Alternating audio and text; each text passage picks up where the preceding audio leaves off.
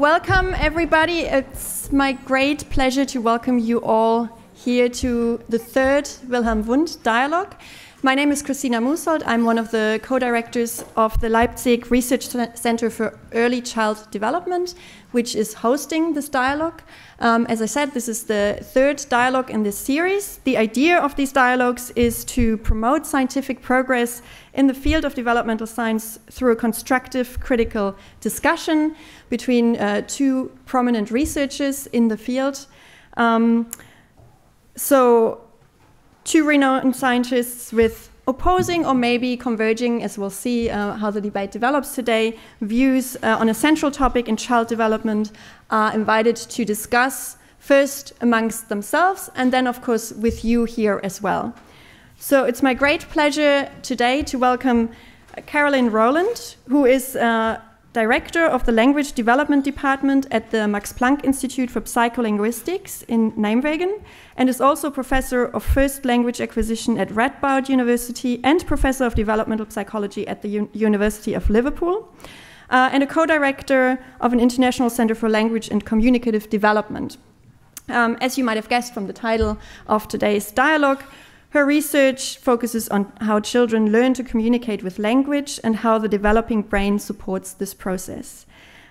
She's also interested in how this is affected by cross-linguistic, cultural, and individual variation, and investigates these questions by means of multiple methods. She'll be discussing today with Michael Frank, whom you might already know from his keynote at the Pepsi earlier this week. He is Professor of Human Biology and Director of the Symbolic Systems Program at Stanford University, and studies children's language learning and how it interacts with their developing understanding of the social world. He's particularly interested in bringing larger data sets to bear on these questions and also uses a variety of methods to investigate language acquisition. These two researchers will be giving kind of a brief summary of their views on this topic, on the puzzle of language acquisition, first independently of each other, and then they will have a discussion, which is going to be moderated by Manuel Bohn, who is a postdoc here at the Leipzig Research Center for Early Child Development. He's a developmental psychologist, also interested in the psychological foundations of human communication. And his current research focuses on how children use and understand words and gestures in context. So he's also an expert in this area and an excellent person to moderate this debate. So as I said, there'll be a discussion between the panel first, then we'll open up the discussion. And after the dialogue and the discussion, you are all warmly invited to a reception, which will take place just upstairs when you get out of, leave the lecture hall, take the stairs to your right. There'll be cake and coffee and other drinks, and we can continue the discussion there. I should also point out that this lecture will be recorded, so you should just be aware of that in case you don't want to be recorded. I guess you'll have to save your questions for the reception. Okay, so with that, I'll hand over to Manuel and look forward to today's dialogue.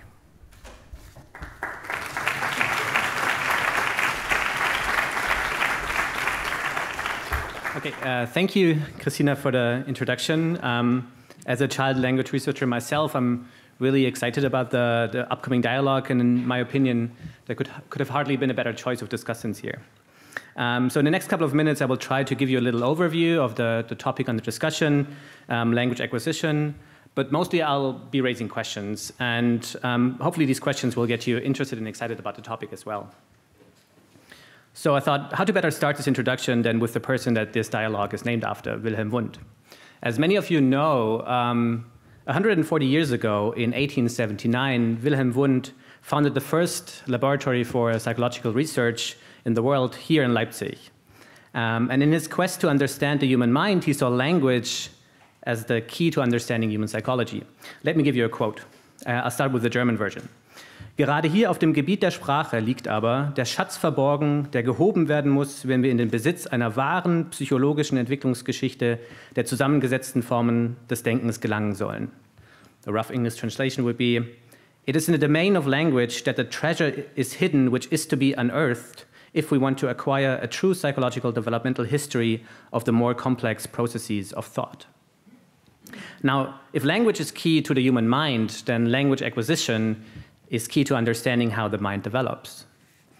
And aside of these kind of scientific considerations, also language is so central to human life from a very practical point of view. So it's the medium of choice for communication, most of our daily social interactions. And it's also relevant from many other perspectives. So for example, early language abilities are a very good predictor of academic achievement and socioeconomic status. And language skills are also related to psychological health and well-being. So it seems that successfully learning language seems to be an important step in becoming and being a healthy and functioning member of society. And this, of course, raises the question, how do children learn language? So there are roughly two answers, or broadly two answers to this question. The first is more descriptive and lists kind of the succession of stages and phases that children go through during their language development. So here's a brief version of this.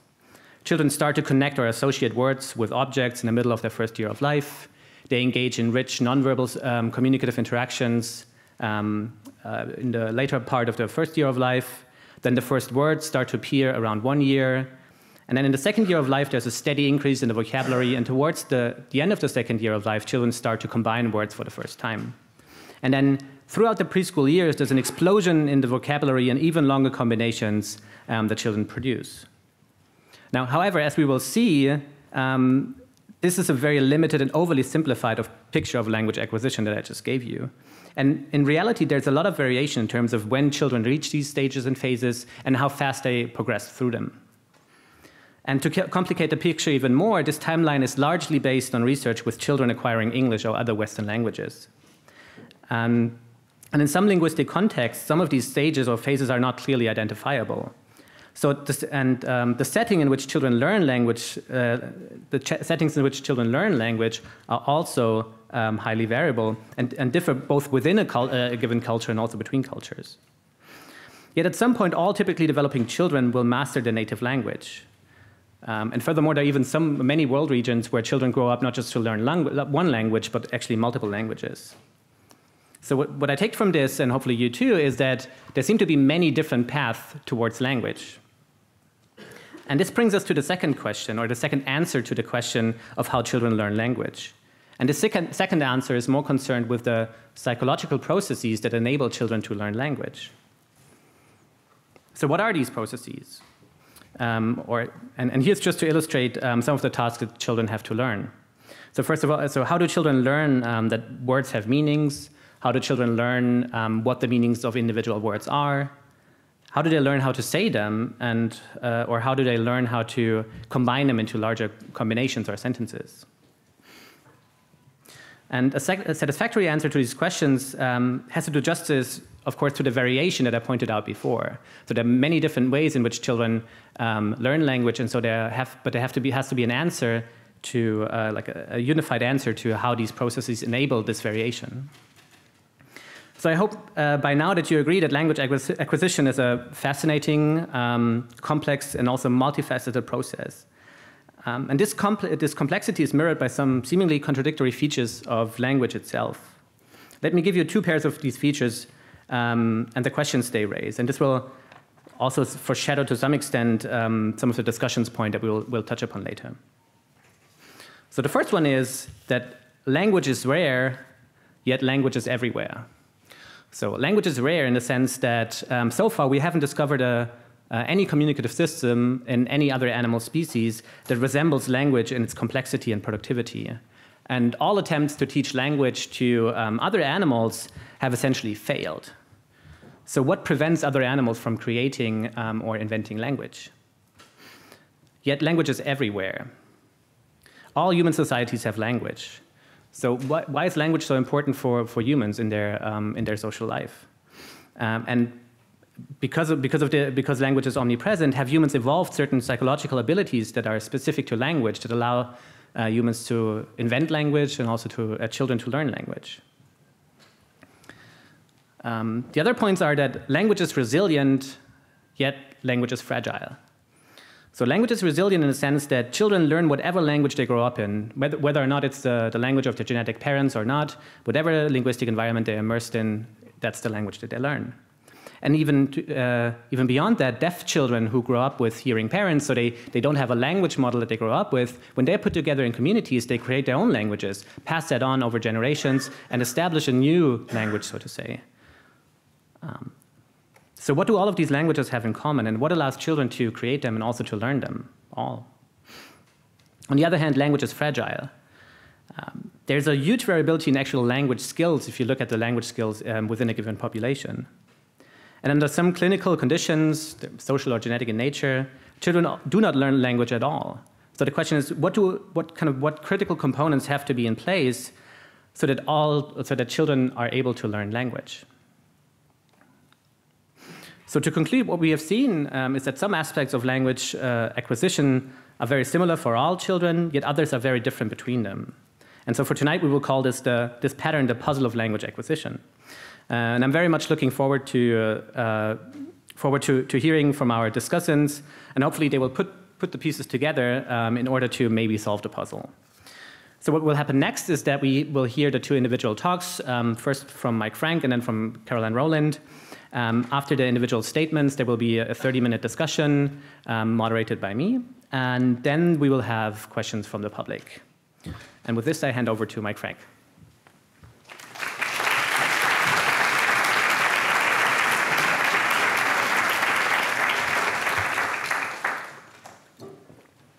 Thank you very much, Manuel. I'm really pleased to be here. And I love that this is a dialogue rather than a debate. It provides a really nice opportunity to engage on some of these bigger issues that inspired me to be in the field, and to get a chance to exchange ideas with Professor Rowland, whose work I have admired for a while, but who I met first in person today. So, as Manuel said so nicely, the puzzle of language acquisition is how children learn. But I want to start actually by why they learn. And my thesis is that why is very simple. It is obvious. It's that kids want to communicate with other people. So in one sense, of course, you don't need a scientist to say this. You can ask any parent. But the motivation for language learning to communicate has much greater consequences for how children learn than has been previously discussed. And it's those consequences that I want to bring out. So I'll have 3 points. That the drive to communicate affects learning in 3 ways. First, via motivation. Communication is the engine that drives the car of language learning. It is the push to learn. Second, inference. So the fact that something was said for the purposes of communication actually licenses you to learn much, much more from that observation than a pure passive observation alone. And finally, that communication creates opportunities for eliciting just the data you need for learning. It changes the nature of the kinds of data that you receive by virtue of the task and drive being to communicate. You get different data than if you were, say, a pure statistical language learner, receiving sentences in isolation. But first, I want to say that the developmental why of language acquisition is caught up in the question of the origin of language. And so, though there's lots of speculation, we don't know how language, capital L language, actually evolved. Presumably, there's some selective advantage to having a language. Coordinating with other people is helpful. It allows you to hunt better. It allows you to share innovations better. It allows you to coordinate complex social structures. So there's a lot of selective advantage. But we don't know precisely when compositional symbolic systems emerged to support that kind of selective advantage. On the other hand, we can look at languages, this time with a lowercase l. We can look at the diversity of languages across the globe and examine their features. And when we do that, we see that those features, the form of the languages, often reflect their putative function, that is, to communicate. So in the past 15 years, there's been an emergent synthesis, a new kind of functionalist synthesis, that essentially suggests that many languages have this form-function relationship such that the form reflects the communicative function of the language. These studies are typically done by examining different languages. So they pick out a particular feature, say the way the language expresses color. Then they evaluate that feature on its communicative efficiency. So would the set of words available in this language allow you to communicate about the kinds of colors that you need to communicate about in your environment in an efficient and effective way? Then you look at the variation in color vocabulary, say, across languages, and you can often quantify its efficiency with respect to, say, some random baseline. And the finding is, in fact, that most languages are far more efficient than would be expected by chance in the domain of color, words, and in many others. In fact, languages are often pretty close to as efficient as they can be, given the other constraints on their design. So some languages have more color words, for example, here, and some languages have fewer, but no language has 3 words for green but no word for red, for example. The partition of color space is an efficient one. And this comes out again and again when you look at individual features of languages. So this is just one example of a really rich field which suggests that languages themselves are changed, and they've evolved to become communicative artifacts. So that's really important when you start to turn to language acquisition, because you're not talking about learning something like swimming, which is a task that your body's not adapted for. You're not learning an arbitrary mathematical system like first-order logic. Instead, you're learning an optimized artifact. It's more like learning to use a hammer or an iPhone, something that's been designed and evolved over time for a particular function, to be learnable to do that. So with that backdrop, I want to discuss now how the communicative task that learners have affects the learning process. And so just to review, I've got motivation, inference, and opportunity. Let's start with motivation. My son Jonah is 8 months now. When he was about 5 months old, he started desperately trying to crawl up on top of anything in his way, whether it's me or furniture or a pillow.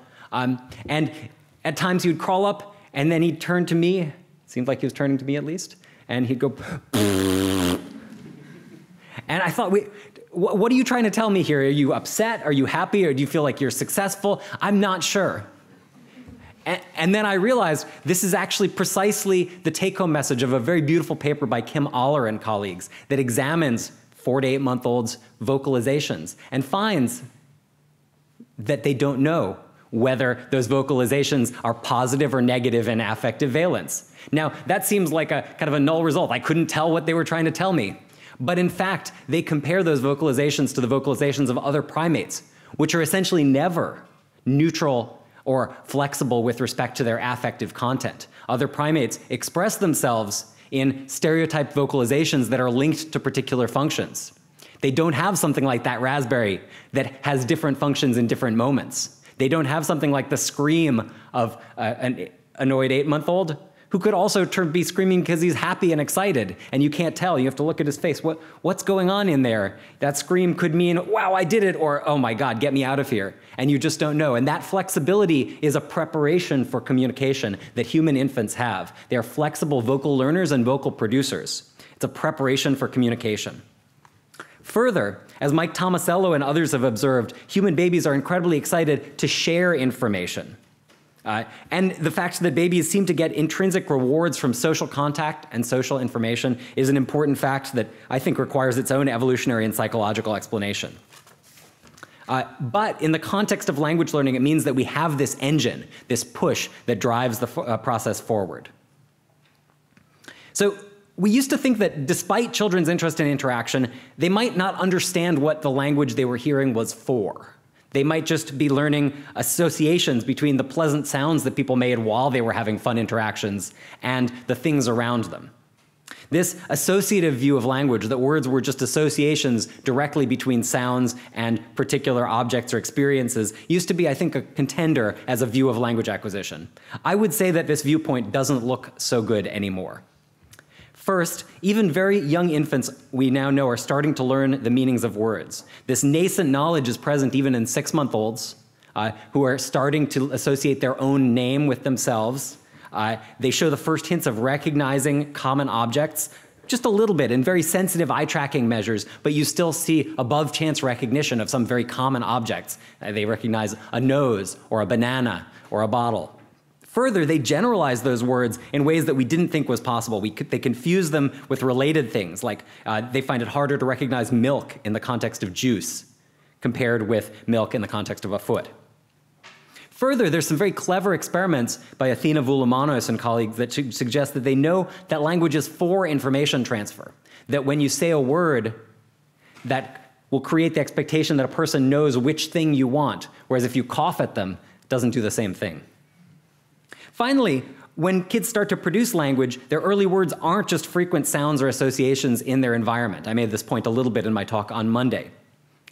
So we look at cross-linguistic data on kids' first words, and when we look at those, you don't find them saying the, even though it's the most common word that they've heard, and you don't find them simply expressing their own functional needs, like ow, not a first word, or milk, also not a first word.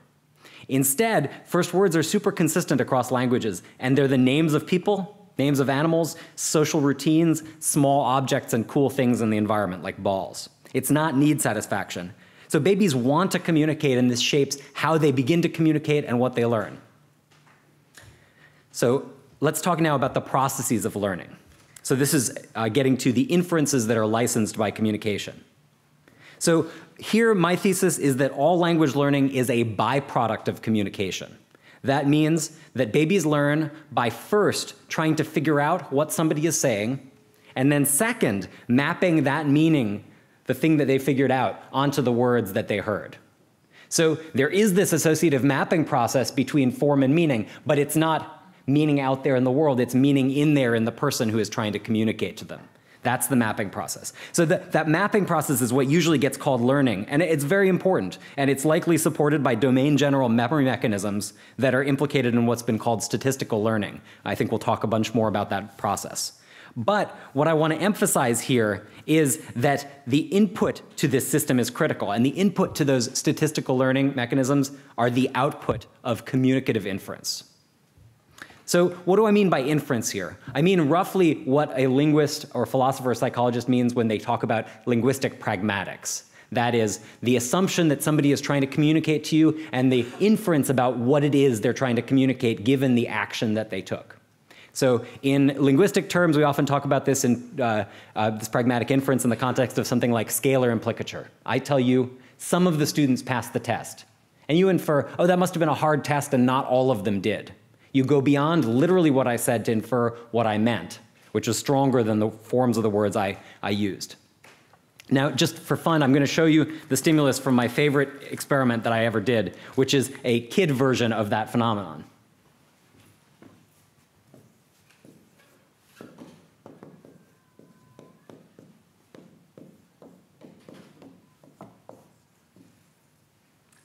So we showed children these three faces or other stimuli like them, and we said, my friend has glasses. Actually, Puppet's friend has glasses.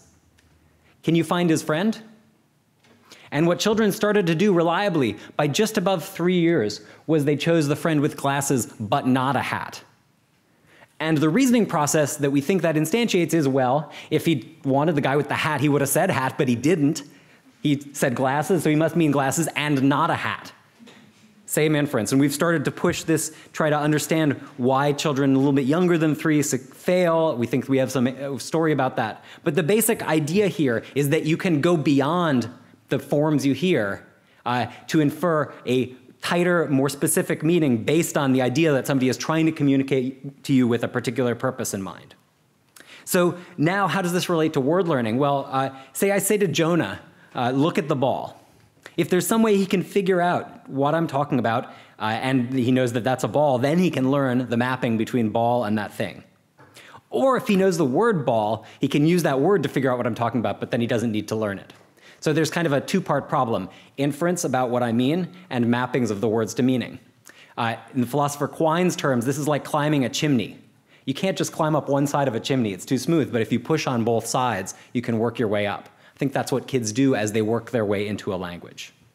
And of course, it's not such a bad problem because there are a lot of ways that we actually constrain interpretation. Especially at the beginning, many folks have studied the process of pointing and ostensive reference, using hands, using gestures, putting the actual object in front of the child, and these kinds of ostension really can bootstrap the process. Now, one thing that's a little controversial here for psycholinguists about my proposal is that I think this process works not just for words like ball and shoe, but much broader in the much broader task of language acquisition as you learn a word like run, or as you learn an abstract word like no or some.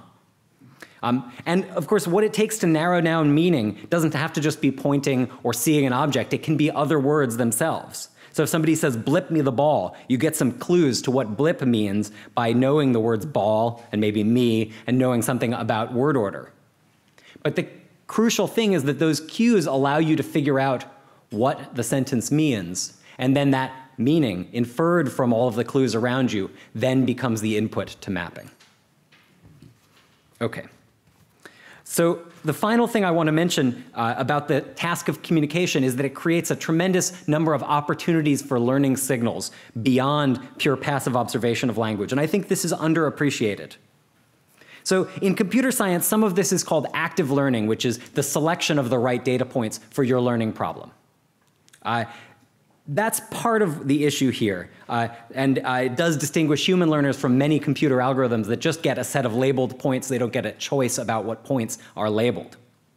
But there's more than just classic active learning happening here. So first, when you're a baby and you can't understand that much, your caregivers are very motivated to get you to understand something, as every parent knows. You want your child to do what you ask and to understand and share with you. So you simplify as much as is possible to try to get understanding. So that means that because of the task of communication, parents are creating input that is appropriately leveled for the child, which creates a much richer learning signal. Sometimes we call this infant-directed speech, but I think it's actually a much broader phenomenon. It's not just the right slow intonation and pitch variability to capture kids' attention. It's actually all the details of how you use particular words that you know the child might know, how you kind of work with the common ground that you know you have with them in order to get your message across. Further, when you're a toddler who actually can communicate some of the time, you can run the conversation. And this means you can learn about objects that you care about or things that you care about by asking questions.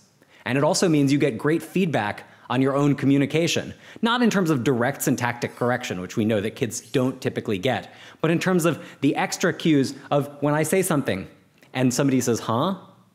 I know that something went wrong. I have to repeat myself. I have to alter my message. And when my caregiver rephrases my message back to me, as has been noted by Eve Clark and others, that gives me feedback about what the right form was, the conventional form for my particular meaning. So overall, this is an area where there's a lot to learn as we try to understand this interplay between children's learning mechanisms and the way the environment is structured by the task of communication. All right, so how do children learn language? I'm trying to give you a specific high-level answer, which is through communication. Communication is the fundamental driver of human language because languages are evolved for that purpose. Then communication motivates the specific content that's learned by young children. It drives the learning process by providing the inputs to statistical learning and memory, the mapping process. And the communication creates situations, opportunities with more efficient learning and more feedback compared with a pure pile of unlabeled examples. Okay, so that's the basic argument. There are a lot of challenges to this viewpoint, which I hope come up in discussion. I'll just mention a couple. Probably the most important of these is the question of how learning works in cases where communicative motivation is more variable or even absent. So autism comes to mind, or cases where acquisition is proceeding more by observation. So putting aside the question of whether motivational structure is really the key difference in autism, which I think is something under discussion at the moment, putting that aside, it's still possible to learn in cases where communicative inference is less present or less active. It's just that the input should be more ambiguous. So we should predict some kind of delays, sometimes specific delays in such cases, but it shouldn't be impossible to learn. And in fact, I think a lot of what modern natural language processing algorithms do is they learn in a case where the data were generated communicatively, but they don't have much of the context. And as such, they need orders of magnitude more data to get a good model of the language than a child does. Okay. There are also cultures with less communication with children, and in these cases, children may need to do their initial bootstrapping by learning from observation, but once they talk, they get involved in this virtuous cycle of communication more directly as well. And so we could make some predictions that would be subject to test about cross-cultural variation. All right, to conclude, the drive to communicate is an important motivator of language acquisition, but it's more than just motivation. I've argued that it affects every aspect of the task of language acquisition, and I think a research goal for the future is to better understand these inferences and these opportunities that communication creates. Thank you.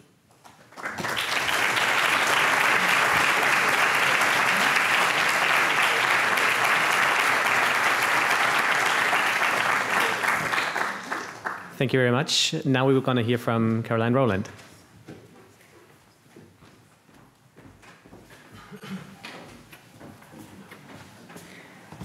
I can't draw, so you're not going to get any lovely pictures from me. Thank you for inviting me. I am very excited to take part in this discussion, not just for the chance to talk about language acquisition with Professor Frank and with you, but for a very particular reason. Research on language acquisition has been dominated for too long by the nature-nurture debate. The debate between nativists and empiricists or constructivists, which revolves around the question of whether the children's environment contains enough information to learn language without the need for a powerful innate linguistic knowledge. This debate has led to entrenched, almost religious polarization of positions, with some people seemingly incapable of seeing the merits in the arguments from the other sides. I think this argument has become unproductive and stale, and has been so for a very long time. The fact that Professor Frank and I are both here illustrates, I hope, that the field has moved on, because this is a discussion between two people who acknowledge there's merit in both sides of the argument. Children come to the language learning task with some sort of innately specified learning mechanisms, and these mechanisms are constrained by biases on what can be learned, and maybe even by innate knowledge. But also, children's acquisition process is at its very heart, at its very core, driven by the environment in which the child lives. Not just the language environment, but everything that she hears, sees, touches, feels, the whole multimodal environment. And because we've both acknowledged this, we can move on to a proper evidence-based discussion. How do children learn language? Now, Mike has focused his opening remarks on the statement, communication is the fundamental driver of human language learning. Language emerges from basic mechanisms of learning and memory applied in communicative interactions. I completely agree that communication is the fundamental driver of human language learning. So should we go home? The fact that Chomsky fundamentally disagreed with this statement, I think, has caused our research field enormous harm, and I am really pleased that this view is finally becoming mainstream and undisputed, as it should have been from the beginning. But I'm not sure. I think the jury may still be out on the idea that language emerges from basic mechanisms of learning and memory. And this is because I focused my career on trying to figure out what those mechanisms are. And I suspect that the evidence is pointing us towards something more complex and sophisticated than this statement implies. A whole range of interacting cognitive, perceptual, and socio-cognitive mechanisms, some specialized for language maybe, some domain general, some species general, some human-specific, some of which we understand quite well, and some of which we have absolutely no idea about. So how do children learn language? To explain why I think the process is quite complicated, I want to start with the actual process of learning a language. Because we use language so effortlessly, it's easy to forget how many complex tasks we have to master in order to learn language. So first, the child has to learn to understand and produce speech sounds like p and b and m. And this isn't easy as you may think. Think about it. What is the difference between pat and bat? What do you have to do to change from saying pat to bat? Think about it. Under your breath, go pat, go bat. What do you do? How do you change it? We do this effortlessly and unconsciously, but this small change involves a complex, precise combination of movements of vocal cords, mouth, lips, and tongue, etc. And you learn to do this for dozens and dozens of speech sounds in the first year of life. Second, you have to learn to understand the meaning of words. This also isn't as simple as you may think. Let's say I point over to the edge of the lecture hall and say, look, Gavagai. To what am I referring? The whole lecture hall? The group of people? Am I calling somebody's name?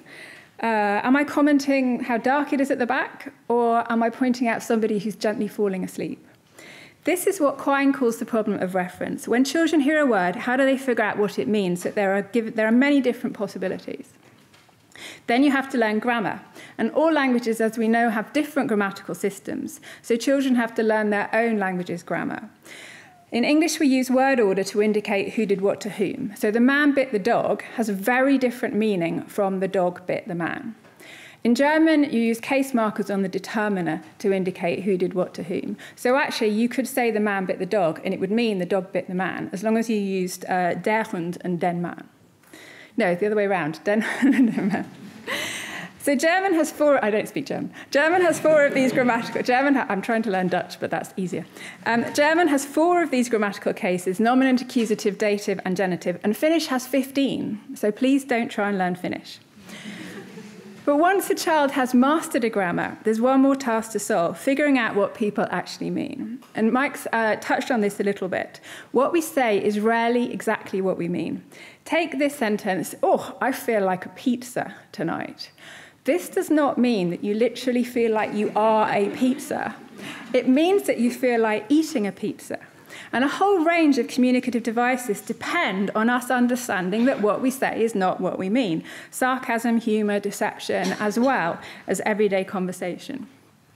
So is the drive to communicate enough to allow children to solve all of these tasks? It causes children to want to learn, but the key question for me is how do they learn? How do they build up this knowledge? And I think in order to solve this puzzle of language acquisition, we need to know three things.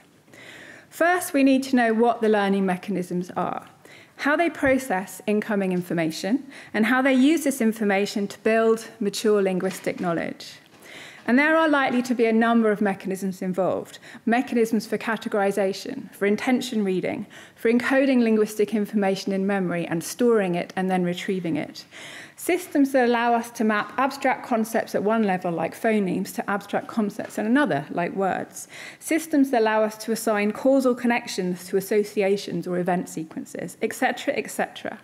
For most of these, we don't know very much about how they work, but at least when it comes to language. But there is one that we do know quite a lot about, statistical learning mechanisms. And this mechanism doesn't seem to be able to solve one of the fundamental problems of language acquisition. The statistical learning mechanism is a pattern recognizer that recognizes and builds connections between phonemes or words or grammatical structures that share structural and/or functional properties. And Mike mentioned this in his talk in the context of word learning. I think if every time somebody says the word ball, and you can sort of figure out that somebody's intention is to label an object in the world, and every time you hear the word ball, there's a ball in your environment, you will likely learn, or almost certainly learn, that this name refers to this object. And the same cross-situational statistical learning can be used to solve a range of language learning tasks. It can be used to segment words from a continuous speech stream.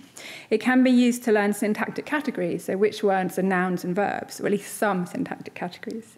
It can be used to create phonemic distinctions, like the difference between b and p. And it can be used to learn non-adjacent dependencies. So, for example, if you have an is in a sentence in English, it has to be followed by a verb with an ing ending. So you say he is singing, he is dancing, he is crying, not he is sing, he is dance, he is cry. So this is definitely a basic learning mechanism that is definitely involved in language acquisition. But is it enough? And a lot of people think not. There's one classic language learning problem that statistical learning mechanisms haven't yet been able to solve. And this is the fact that humans can form connections between concepts based on abstract, not perceptual similarities.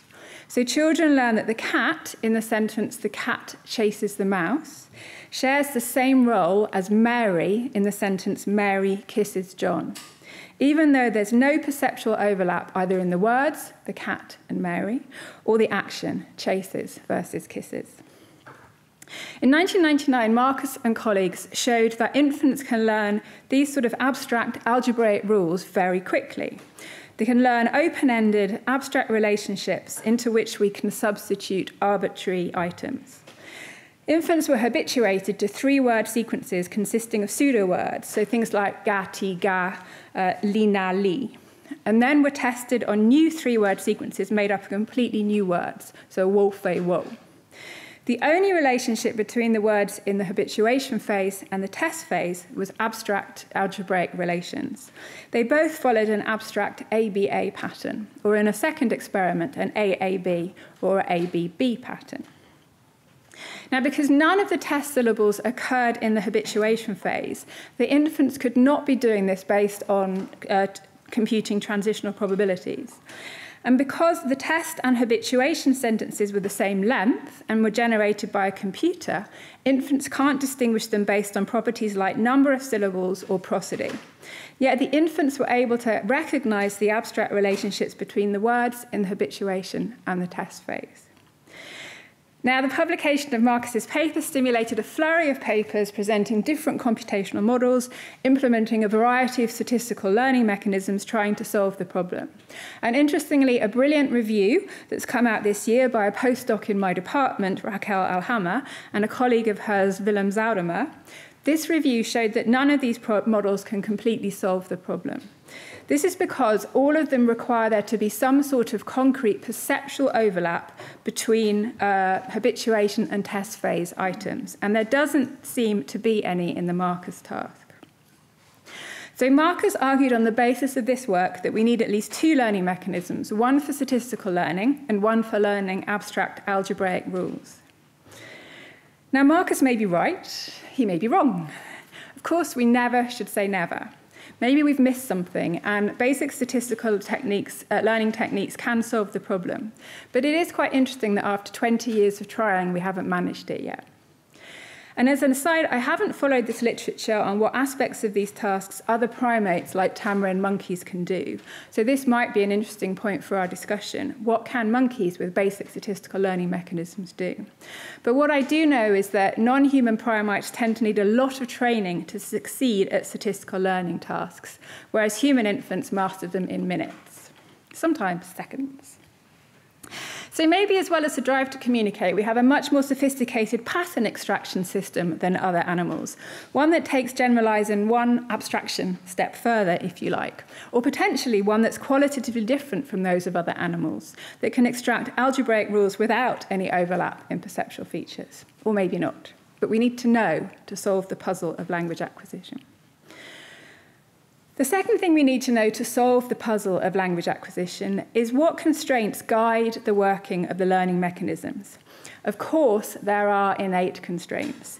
To misquote Mike Maratzos, we don't want a theory that predicts that nearly everything generalizes to everything. We need constraints to guide generalization. But we don't yet know what constraints we need to build into the learning system. Some constraints are uncontroversial.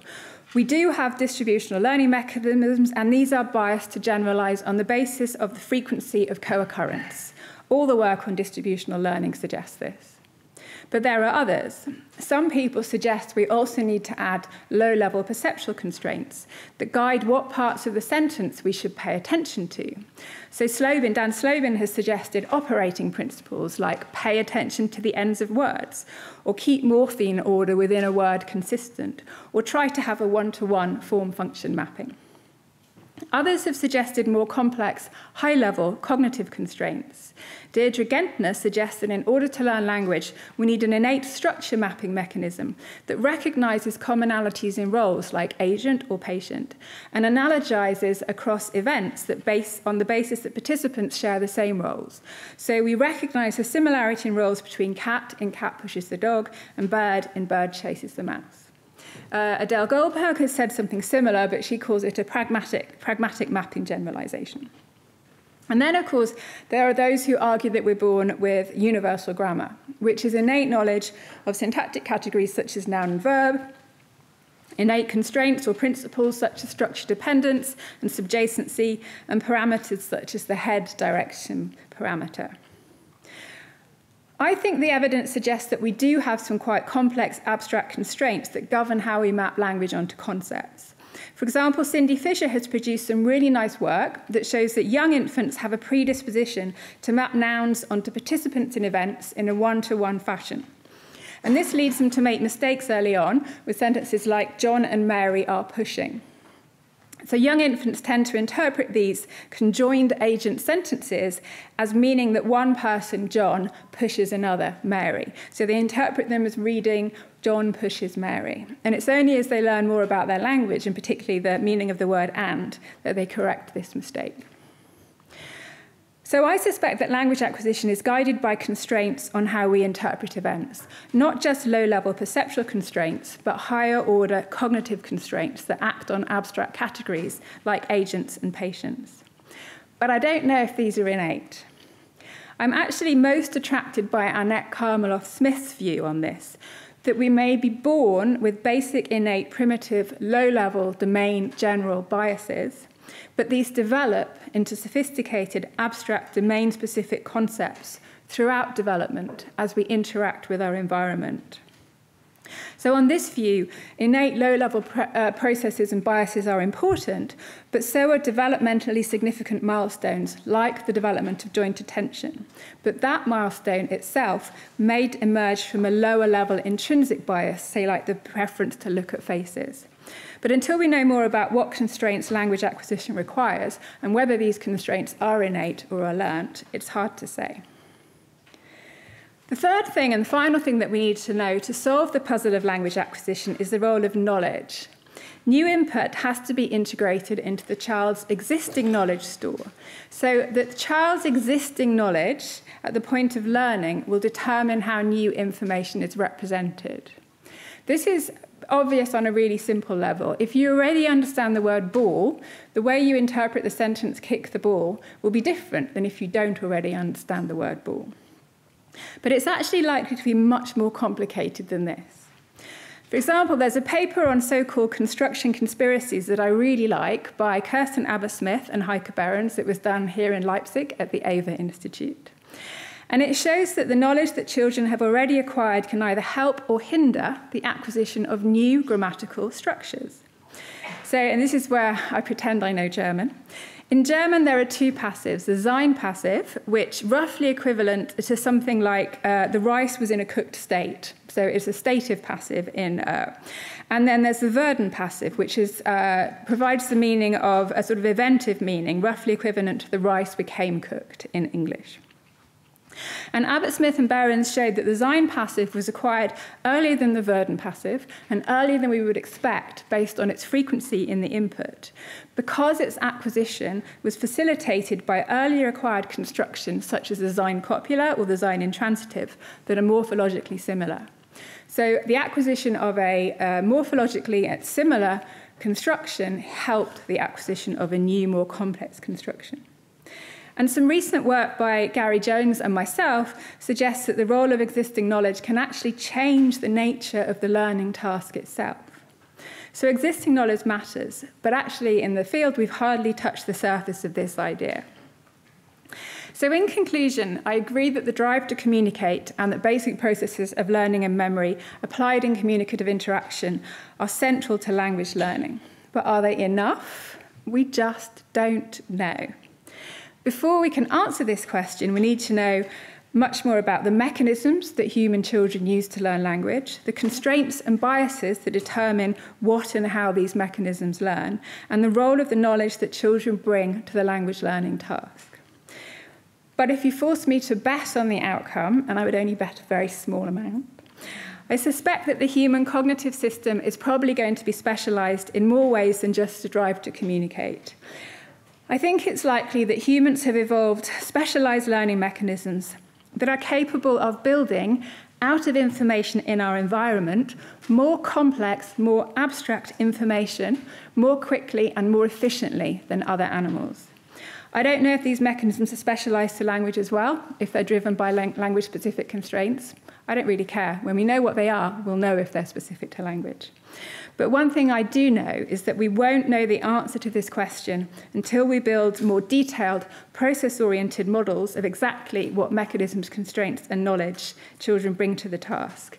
And that's the only way we'll solve the puzzle of language acquisition. Thank you.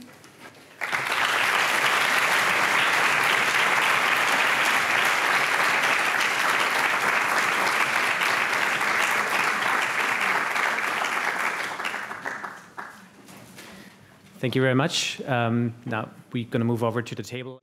Is this working now? Okay. Are the others working? Yep. Perfect. Okay, so now we're going to have a little more organized discussion now. I don't know, before, I've prepared some questions, but is there something that you would like to get into before? Yeah. Yeah, I mean, I think I have a couple of responses, which maybe we could give Caro also some time to respond to. Which is great, because I think there were a couple of general points of real consensus here. And then one, I thought, very productive point of dissensus, which I want to highlight. Two general points of consensus. So first, I completely agree that the right way forward here is building explicit models. And in particular, in the case of cumulative knowledge, I think there is a lot of work to do in this area, the work that Caro is doing on building models that accumulate knowledge over developmental time is really pointing a way forward, and is a real challenge to some of the Bayesian traditions that I was trained in, and one of the reasons why I have been investigating a broader range of modeling options, because modeling and development in the kind of pure rational constructivist tradition doesn't have as strong a way of describing processes of developmental change as I hope for. So I think that's exactly right as to the next direction. It's just a future goal.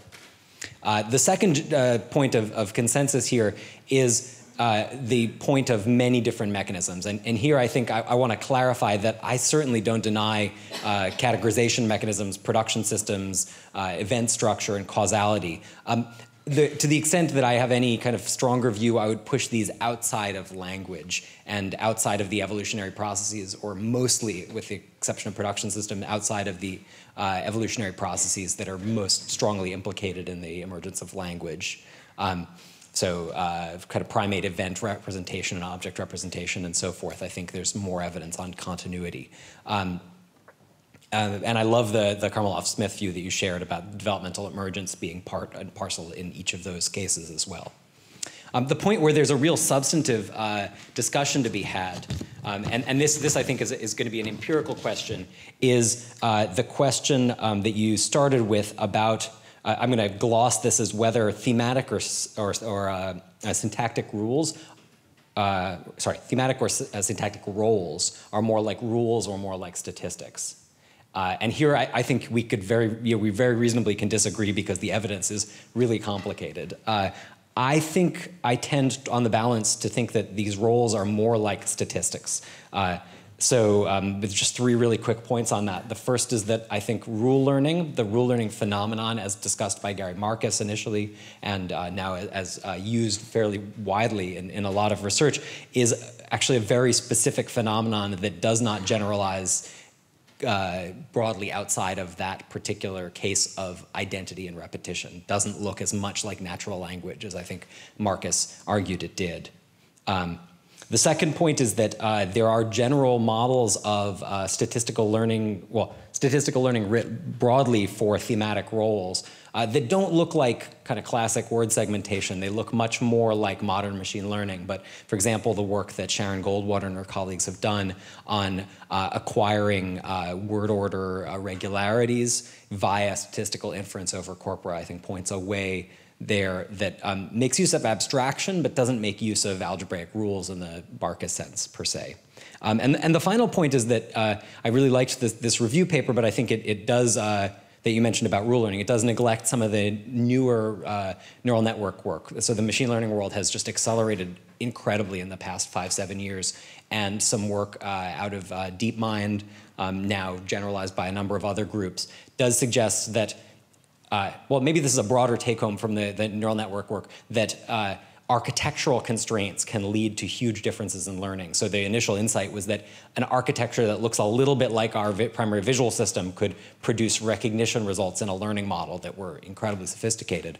But the particular DeepMind result that I found thought-provoking was that an architecture that is designed to learn any sort of relational structure from one type of entity to another can learn Marcus rules. So you need to have a bias towards relations, but you don't need to have an algebraic bias in this sort of neural network. And that's, I think, maybe it's a very Karmeloff-Smith point, that basic architectural constraints can lead to the emergence of really decidedly unpredicted developmental phenomena. So those are the reasons why I tend more towards the statistics side on this, but I do think that the thematic and syntactic role learning is pretty much a key locus for this kind of argument now.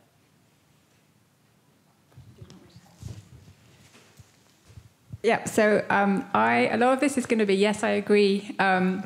So I should probably say at the outset, I'm not a theorist. I see myself as a real experimentalist. If I was a physicist, I would be running experiments and somebody else would be creating the theories. So my approach is always going to be, let's see what the evidence suggests. And if, as you say, and I haven't kept up with the literature, there are models that can take the basic statistical learning mechanism and use it to learn thematic and syntactic roles, that's really great. But if also, as you say, that what we're looking at is the development of something that's actually building something conceptually complex in order to learn those syntactic roles, that's a little bit different from a basic statistical learning mechanism. So the question is, what constraints does this model have? Do we see those? Is there evidence that those constraints are also acting in children? So I love modeling and I use it a lot, but the role of modeling is to mimic the data and then make new predictions that you test on an experiment, because in a model you can basically fit any data you want by tweaking the parameters. If it doesn't make predictions about real human behavior, it's not a model of development. I would say one other thing, which is that if you're talking about a basic statistical learning mechanism, remember in language that it's learning a lot of different things on different levels. So we think that statistical learning can be used to learn the difference between a per and a bur, right? That there's a binary distribution to the sort of sounds that equate to per and the sounds that equate to bur, and we can use statistical learning to learn that. But then we're using the same mechanism to learn cross-situationally the difference between dog and cat, that if you're a dog, you can't be a cat, but if you're a dog, you can be a puppy. So some words are mutually exclusive and some aren't. And then you also have to learn the difference between truth and fact, right? So you need to be able to use probably functional distribution analysis to learn the difference between very abstract words. And you need the same mechanism to learn the difference between nouns and verbs and subjects and objects. So you're putting an awful lot on a basic statistical learning mechanism that a rat has. And I would suggest that the basic statistical learning mechanism that the rat has can't do all of that. And what I'm interested in is, in that case, what do we have to build in? And if there are models that are building things in that can do all of those things, that's great.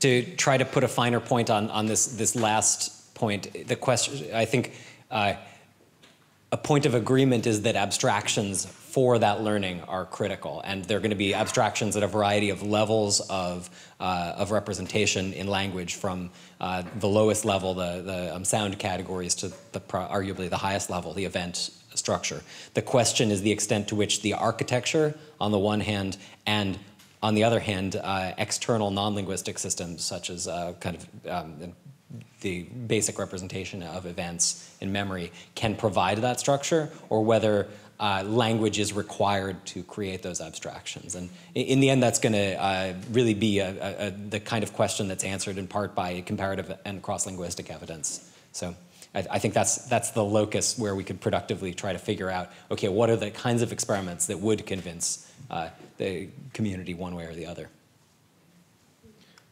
To kind of pick up on the idea that comparing learning mechanisms or learning processes in humans to other animals, so far the kind of mechanisms that you've been discussing so far are more, for example, statistical learning mechanisms, but they don't relate that much to communication itself. So animals communicate with one another.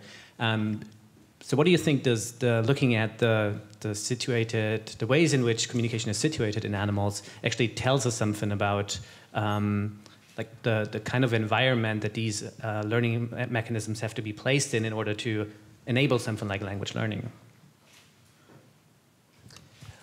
Well, so the first place I'd go with this is so we can distinguish the kind of environmental requirements of communication, and we should talk about that. But the first place I'd go is to Grice's distinction between natural and non-natural meaning.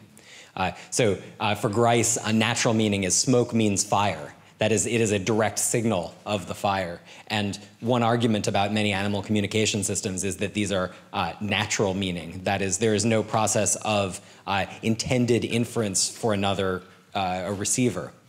So some of the kind of innateness evidence on alarm calls in vervet monkeys feels like it pushes that way. Certainly bee signaling evidence pushes that way. There are other animal signaling systems where you might kind of disagree. For example, a kind of dolphin sort of name signaling or something like this. But for many non-human communication systems, I think we're talking about communication in the natural meaning sense. That is information transfer in the system to an observer who's perceiving it, but not via an intention to communicate to an audience. And we may kind of want to sort of drive a thinner wedge in there, but that would be my first pass.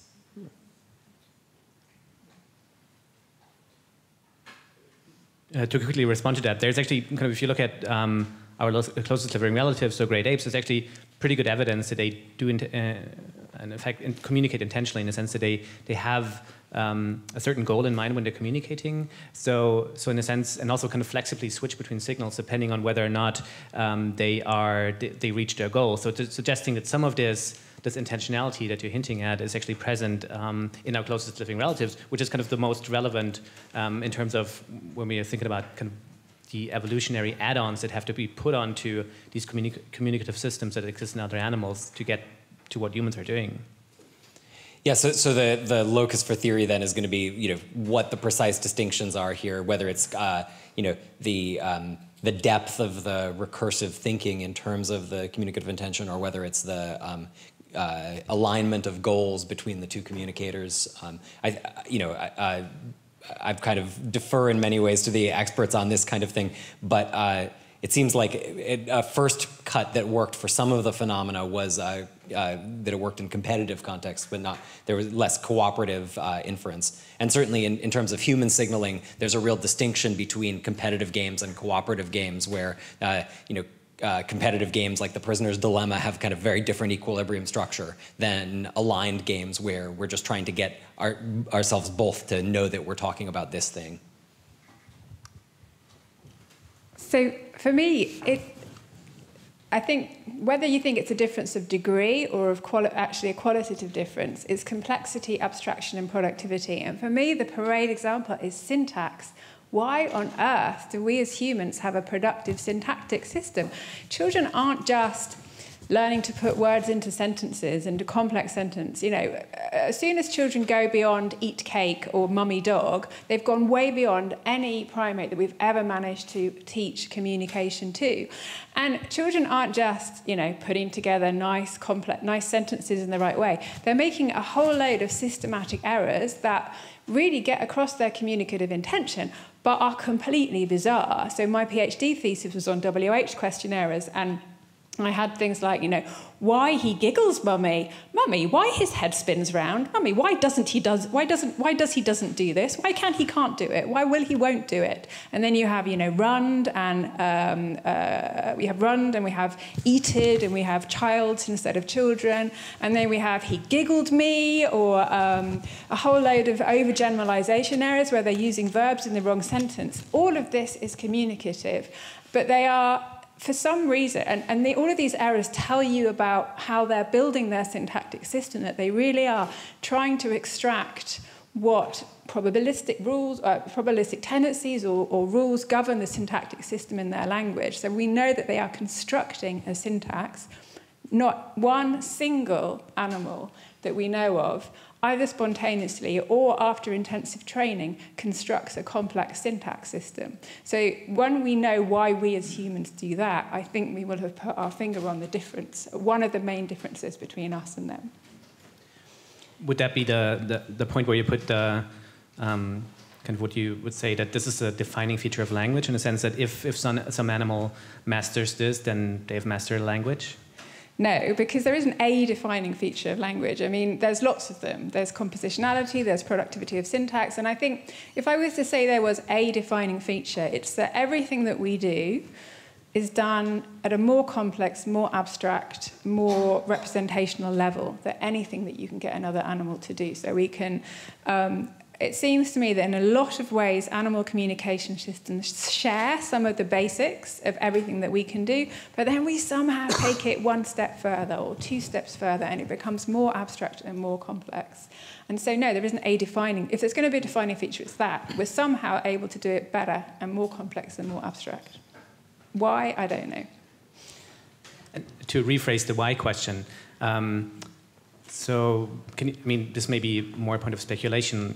Why do humans need language? What do we need it for? I am not. I think Mike put his finger on it. I mean, when we look at children trying to communicate, there is a drive there. I mean, if you've got children, they just want to communicate with you. And you just don't see this in other animals. So whatever evolutionary reason, and I don't speculate about, language evolution in terms of what drove it, but children have this drive to communicate for whatever it came, and that's the reason that we develop language.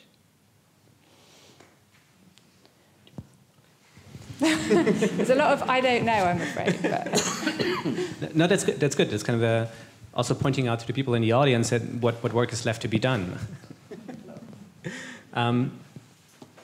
Okay, so coming back to the actual process of language learning, so do children learn language differently at different ages? So far, I think we've been discussing more like what do kids have to bring to the table in order to kind of get language learning off the ground. But then they actually learn a language. Does that change the way that they learn language? You've hinted to some of this before, kind of that there's some knowledge that structures this. But are the mechanisms themselves? Are they transformed over time with learning language? So we had a conversation about this over Skype, and we actually both agree that we agree with each other, but are not with a lot of the field, and the answer is no. But Mike, you had a really great explanation of why you think the mechanisms don't change. Yeah, as I grew up as a kind of language scientist, right, the curriculum in linguistics is based on levels of representation, phonology and morphology, lexicon, syntax, semantics, pragmatics, right? We have this very hierarchical structure, and we think about the world in this way, and we think about acquisition as sequentially proceeding through each of these things. But when you start to look at the data, both data from, say, large-scale meta-analyses. So my collaborator, Alex Christia, has conducted many meta-analyses of early language. When you look at the time scale of acquisition for each of these processes, they all look like they're happening at once. And then second, in computational models, when you fit models that try to learn one of these things, it's actually a lot harder than if you fit models that try to learn 2 or 3 of them at once. So Mark Johnson, a computational linguist, has called this the idea of synergies between levels of representation. So in other words, I think the evidence, both empirical and theoretical, speaks to the idea that everything is happening at once. And then this has a downstream consequence for our hypotheses about kind of staging, which is if everything is happening at once, then the processes are continuous, or the mechanisms are continuous, even as the phenomena that emerge from those mechanisms can look discontinuous. So it looks discontinuous when you start to combine words for the first time, because there is a qualitative change in the nature of the child's output, but that doesn't imply a qualitative change in the nature of the processes that are operating under the surface. Indeed, those could have been processes of accumulation that are completely continuous, but that now have enough structure, combined with the productive wherewithal, to get across 2 words rather than 1. Yeah, and I think... So I completely agree with this, and I think also, I mentioned it a bit in my talk, but we've massively underestimated the role of knowledge in changing the way the same mechanisms can actually learn from the same data. So there's a lovely paper from Erica Hoff that shows that the input, the effect of the input can actually change the acquisition process as you go along. So, for example, what it looked like was that in her data, it looked like that younger children tended to benefit from repetition. So hearing a few words an awful lot of time. Those were the children who seemed to learn learn vocabulary most easily. And then as the children got a bit older, they seemed to benefit from diversity, from hearing a lot of different words, but maybe only a few times each.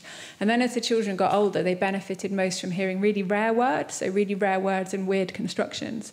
And in a recent paper, we modeled this process, and it turns out it's all based on, you can explain it all based on the amount of knowledge that you have.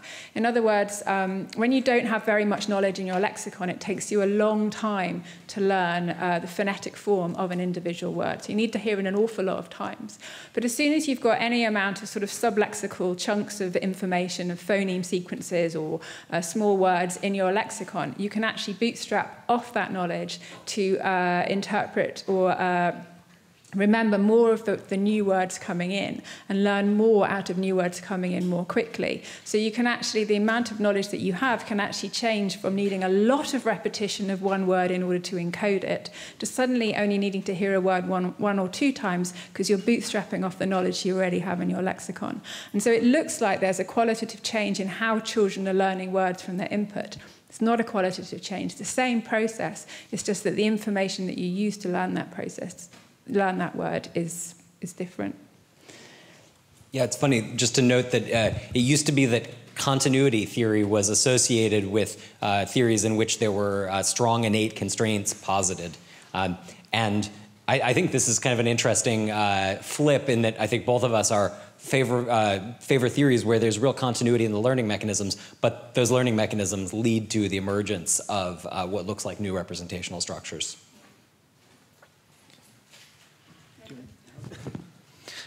Okay, so then, so now we've talked a bit about the kind of basic mechanisms that drive language learning. So where does variability come from between children?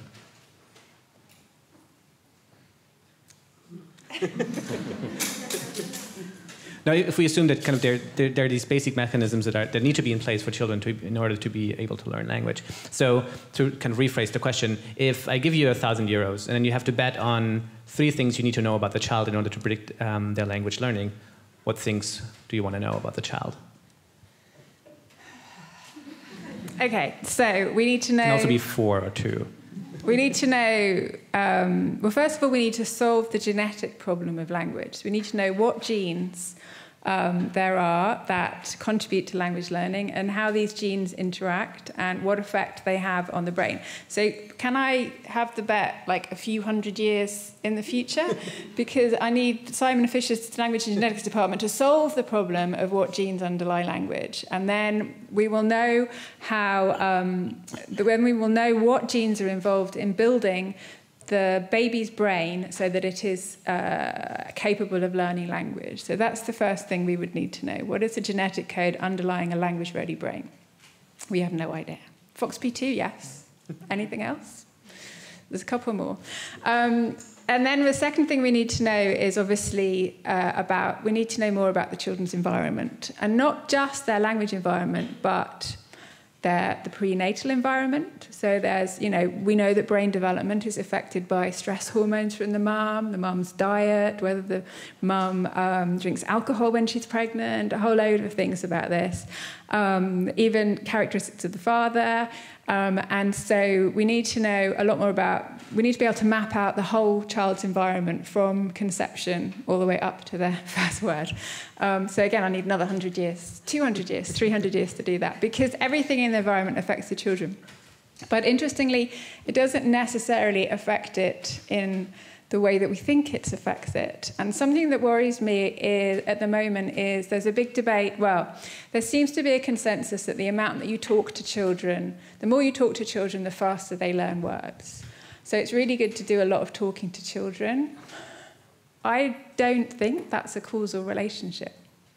I don't think the more you talk to children, the faster they'll learn words. I think there's a whole load of questions wrapped up in that. I'm not sure that producing lots and lots of, producing some words lots and lots and lots of times really helps. It may be that hearing a big diversity of words really helps children learn language, but saying, what's that, what's that, what's that, what's that 3 million times instead of 2 million times is not going to help your child learn language. So I think there's a little bit of the relationship between the input and acquisition is a little bit more complicated than some people are making out. We also don't actually know. We know there is a correlation between the amount you talk to children and how quickly they learn, but we don't know what the causes are.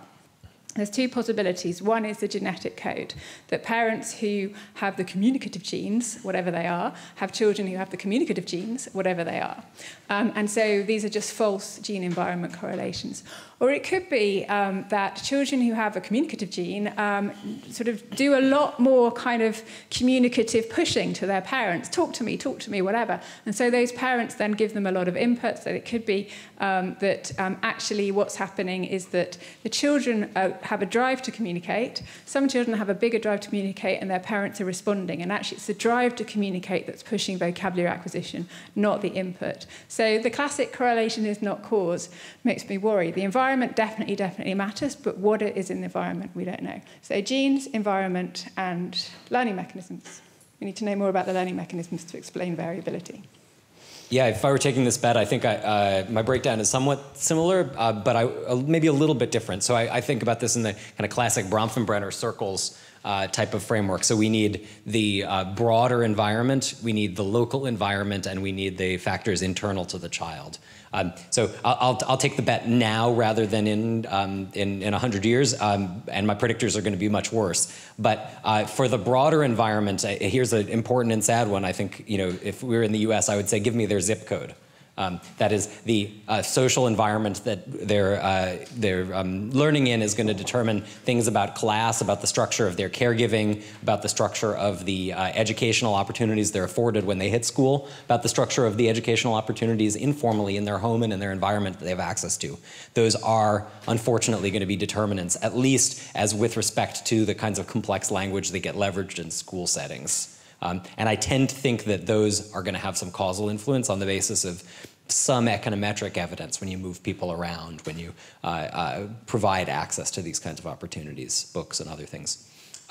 Then with respect to the home environment, I agree that the causal relationship here is much more complicated. But in terms of predictors, I would say you should still tell me about how much their parent is talking to them when they're 18 months. And you know, the reason I'd ask for that is not because I think that's the direct cause of most things, although certainly experience with individual words is prerequisite to the skill of recognizing and producing them, but because it's a good proxy for some of the other causal variables you described. Quantity is easy to measure, it's a robust measurement, and so it's a proxy for do they have a parent who wants to communicate to them, and do they elicit communication? So maybe you can get a good prediction because this non-causal variable is picking up the causal forces interior to the system, that is the child himself, and exterior, that is in the parent's overall motivation. With respect to the child, what can we measure now that would predict their language? I think actually the evidence, the psychometric evidence suggests that language is a very strong, it's a big emergent construct, and it's very tightly woven. That is, all aspects of a child's language correlate with one another, and they correlate quite strongly across the child's lifespan. So one study that I like suggests that 2-year-old language measured in many different ways predicts 4-year-old language very, very well. Another study suggests that speed of processing and vocabulary at 18 months and at 2 years can predict out to school performance at 6 or at 8. So that continuity means that if we measure anything reliably about a baby, and that's no joke, then we should be able to make good predictions about them in the future. So I would say, does this baby habituate quickly? Do they learn things fast? If they learn things fast, we know that's a pretty decent predictor of general intelligence. And what's our best measure of general intelligence in infancy and early childhood? It's actually language. So if I were betting now, I'd say how much the parents say at 18 months, how fast does the baby habituate? I guess I can't help myself to 18 months, but you know, somewhere in here at 12 months, habituation, parent language, and zip code. So there's one thing I want to take issue with there, which is about early language predicting later language. And you're right, if you correlate anything, 1-year-old gestures with 18-month vocabulary, they'll correlate highly. 18-month vocabulary with 2-year-old two-word combinations, they'll correlate highly. But a correlation is one thing. Predicting individual performance is another.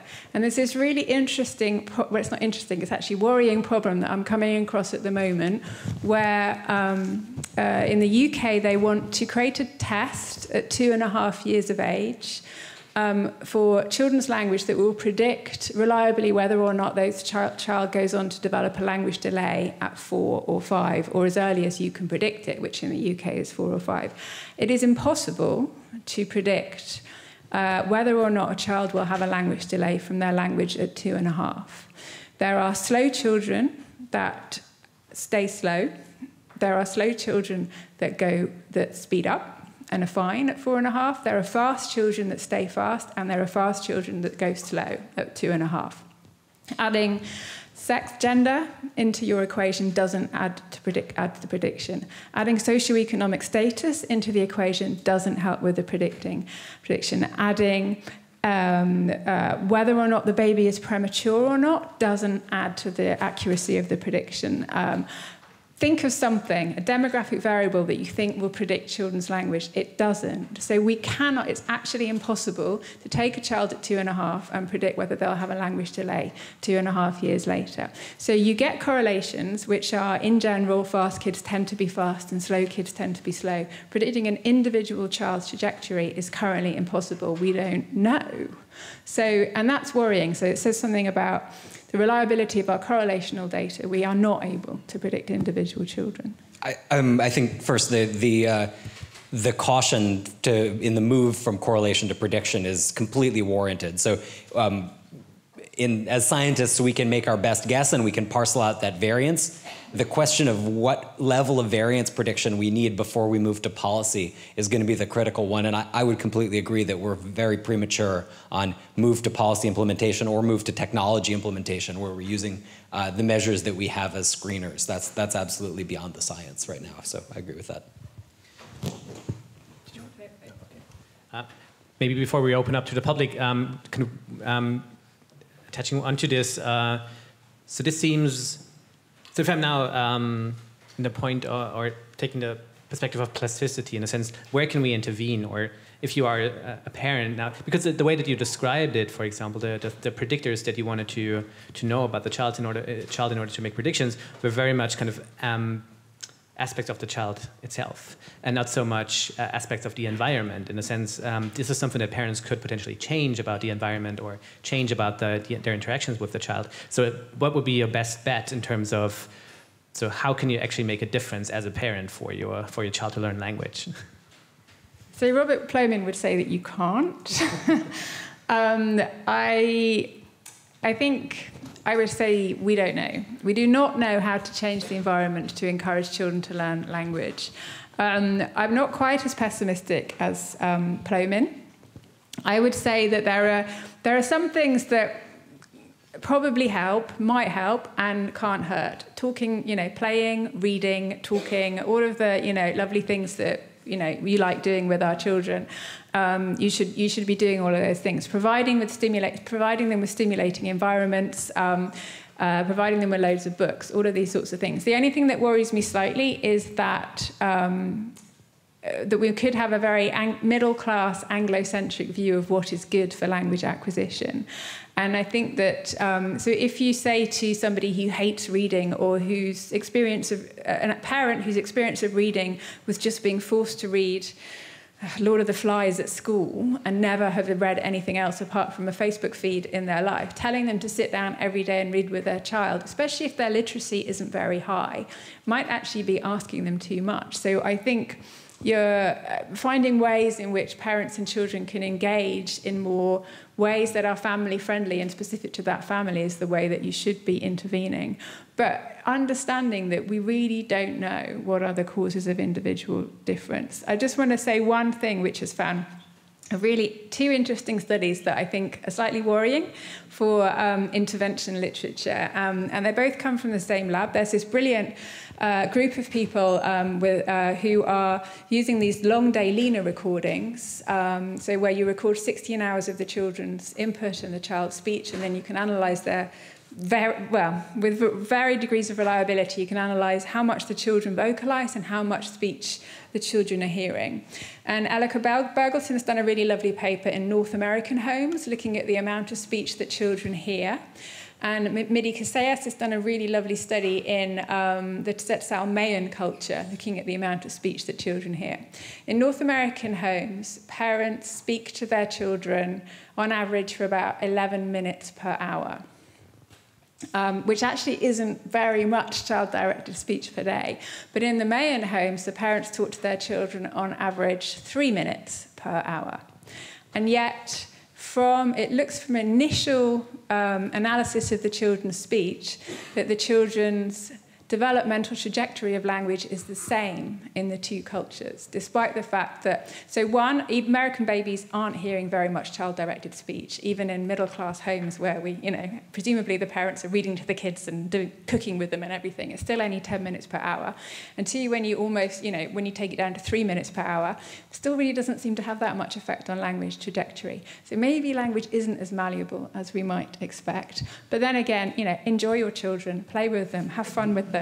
Do what you want to do, but don't feel guilty if you do stick them in front of the telly for a little bit. Okay, thank you very much. Now we're going to open up to the public. We're going to have 2 microphones running around, and maybe you can, if you have a specific person who you want to address the question to, then please let us know who that is. Yeah. Okay, I had a question to Mike Frank, please. When you were discussing the inferential processes that the children were going through with the hat and glasses, you spoke as if it were very literal, exclusive reasoning process over something that might look like a Fodorian language of thought. Now, if that's what you think, the question, how do children learn language, needs to be rephrased as how do children relearn or learn natural language? And then there might be a deeper question about whether they learn language at all. Now, I suspect that can't be what you think, but could you say more about what you do think, not in the metaphorical terms? Sure, yeah, thanks. You're right that I was giving a kind of a high-level logical gloss to the kind of inference that's happening. But this is really a focus of my lab's work. So there are 3 components to the kind of inference I described. First, the space of meanings. Second, the space of messages. And third, the actual inferential machinery. So with respect to the space of meanings, I have the least to say. So I've been relying throughout this discussion on the notion of non-linguistic forms of meaning, representations of objects and events, and I don't have an account of that I'm going to put forward here. With respect to the space of messages, I think a combinatorial space of forms is a very reasonable thing to posit here. The output of some kind of segmentation and chunking processes that are operating over children's input then become the candidates for mapping. And then the inferential processes that operate over those, I have a specific proposal which is roughly neo-Gricean. That is, it comes out of Paul Grice's idea that communication is inference about cooperative action between conversational participants. So my particular flavor of this is known as the Rational Speech Act model. It comes out of earlier game theoretic models of communication.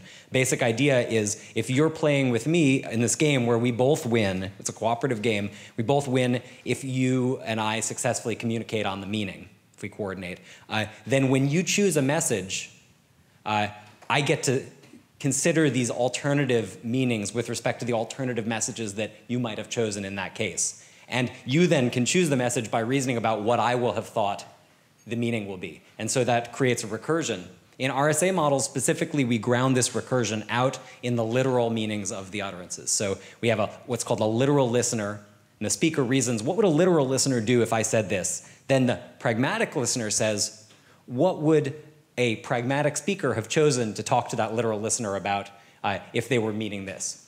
So this, in formal terms, it's a probabilistic model which can operate over known meanings and messages. Now, in recent years, a lot of our effort has been focused on generalizing this to cases where you don't know all of the messages and you don't know how they ground out in a literal semantics. So you can make inferences about the semantics. You can even sometimes make inferences about the meanings and the semantics when these are instantiated in modern neural networks in each case. And then you can kind of layer some really exciting phenomena on top of that. My collaborator, Noah Goodman, has looked at phenomena like linguistic vagueness, figurative language, hyperbole. Some of my collaborators have looked at politeness phenomena on top of this. So you really can get a lot of these exciting non-literal phenomena coming out of these interactive components. So this is certainly not a Fodorian account. This is an account that leverages a very rich notion of the computational processes of communicative inference as instantiated in RSA, combined with a library of forms and a non-linguistic library of concepts or meanings. Can you hear me? if I just show. Yeah. So and I have a question that follows up from the, I think, further point that you've just made, and you've both elaborated on how a modeling approach has really sort of accelerated our understanding and given us a lot of insight into language acquisition and how language works. And I'm wondering whether you could elaborate or speculate a little bit on some of the challenges and limitations of that approach. And so one thing that comes to my mind, for example, is how much could that particular approach tell us how humor is acquired, right? Or how irony, or how do we learn irony or sarcasm, right? Where there is a certain ambiguity in the input that I'm getting, and I'm making use of that ambiguity to convey a certain type of meaning. So I'm wondering whether, for example, that might be something, or other things that might be sort of challenges or limitations in that approach. Thanks for the question. Yeah, maybe I'll say a little bit about this kind of figurative language first, and then we can both talk broadly about the ways that the modeling approach can and cannot inform what we do. So with respect to non-literal language, RSA, our set of models, has a particular interpretation that I find really natural now that I've lived in it for a couple of years. So the idea is when I'm reasoning about a speaker, I reason about them as a utility theoretic agent in the sense of an economic agent that has a particular payoff. Now, in the simplest Gricean version of that, your payoff is you get $1 if we both know what the referent is. That's a pure informational utility, and it's purely cooperative. But there are many ways to modify that utility, and as you modify it, you create cases where you get figurative language or the other non-literal formats. So, for example, in one early paper, Noah and his student Justine Cao created a utility function where there's an informational utility and there's also a social utility. I can want to tell you how I'm feeling about something. In particular, I might want to convey that I'm happy or angry. And so when I say the watch cost $10, you might think, okay, the watch costs $10. The watch costs $100. Well, maybe it actually cost $100. Watch cost $1,000? Maybe. The tea kettle cost $1,000. Now it probably cost $25, but I'm angry about how much it cost. So you can get this divergence. So the listener listening to this is trying to figure out, well, what utilities does this person have, and are they angry? Well, it seems unlikely that they're really trying to tell me that the tea kettle was $1,000. Maybe they'll clarify that it was, but probably they're using language in a more flexible way to convey something else. And in our work on politeness, we followed up on that. If I say, oh, your poem, well, it wasn't terrible. Maybe it was terrible, but I'm trying to spare your feelings. Maybe I'm trying to be a little bit vague. Maybe I say, well, it had some really nice points. I liked that image. I'm trying to say, well, but the other points, they weren't so nice. But I'm trying to let you know that I care. I'm not just saying, well, that was a bad poem, which is literally true. So in all of these ways, adding flexibility into the model formalism with respect to the utilities of the agent, and also with respect to the literal semantics, being able to deviate a little bit from those literal messages. Those are the ingredients that produce these literal and non-literal readings. Now, maybe this example actually illustrates some of the strengths and weaknesses of the modeling framework. Note I'm saying framework here because what I'm doing is describing a series of exploratory studies where we tried some phenomenon. Our model didn't produce appropriate results. We modified the model. We ran more studies. There's this iteration.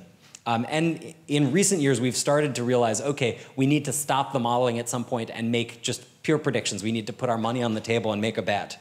And that's a very constraining process. It's an important one because it shows external observers that we called a bet and we won it, at least to a certain degree. But it also means we had to stop the iterative process of improving the models. And Manuel and I were just chatting about this process the other day. It's always a question, well, do we go back then and fix the models for the other data and repredict? There's a complex process of model building and empirical data collection that the faster that loop is, the better the science is, but often you wait years for the technical advance that allows you to make those new predictions. So I think there are some limitations, and there are parts of that progressive workflow that we're still working out. So the only thing I would add, and that was a really good description of what modeling does, it's just a way of forcing you to be clear about what your theory is saying. So if you have a verbal theory, you can, massage a little bit here or pretend, sort of a hand wave about a little bit here. If you have to build a model that actually implements what you think is going on, then it forces you to be really, really, really clear about what you're doing.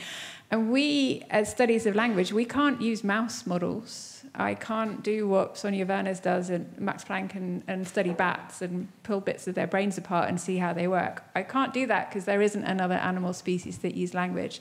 So if I have to if I have to create a theory of what I think is going on and what the mechanisms are that make predictions that I can then test on experimental data, I have to use computational modeling. Or robotics, actually. iCub is a brilliant robot for testing developmental psychology. So they're just another tool in the toolkit for me that makes you specify exactly what your theory says.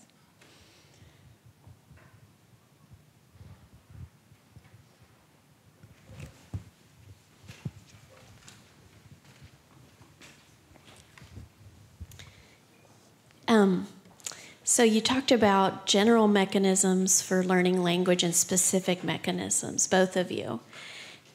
But then we kind of diverged into animals and other topics. And so I want to come back, and if you had to teach a class and write these on the board, under general mechanisms, what I think you're saying is statistical learning, maybe memory, maybe some categorization. But what are the specific mechanisms that each of you think about in terms of learning language, and how domain specific are they? What are they? And I'm kind of perplexed by saying it's in the genes, because, Chomsky did that. We moved it all into the genes. Okay, but we're developmental psychologists and we don't study the genes, so it's moving it into a different black box. So let's leave that aside and think about, I want to hear what you think the domain-specific mechanisms are and how much they are for language.